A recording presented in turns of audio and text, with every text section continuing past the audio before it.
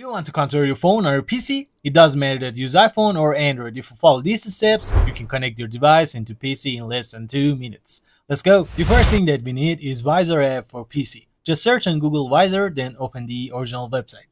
For now, I start downloading Windows version, but if you're using other operating system, download the version for them. It's time to install Vysor. Installing it is easy peasy. After you open the software, you will see that for Android devices, you need to install ABD software. So click on it, then start downloading the ABD software. After you install this ABD software, it's time to restart your PC. Now we need to enable USB debugging mode. Go to phone settings, then find device information or about phone. Our target is to find build number, then click 7 times on it. Usually it's on software information. You'll see a pop-up that says developer option has been enabled.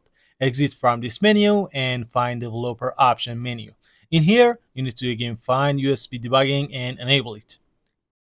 Let me tell you a hint. If you are using Xiaomi phone, you need to enable install via USB option too. But for now, I'm using Samsung device, so I don't have to.